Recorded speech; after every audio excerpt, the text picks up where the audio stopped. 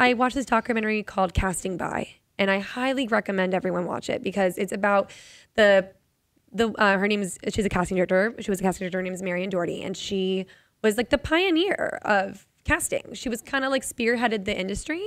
She cast like Dustin Hoffman in The Graduate. Like she was like the kind of she's like the OG. OG. And I kind of loved that it was a woman spearheading the industry. And I was like, wait, that's so. And I remember watching that doc, and like I said, it was pulling teeth getting to me watch a doc. My dad, and I fell in love. And I was like, how do I get involved in casting?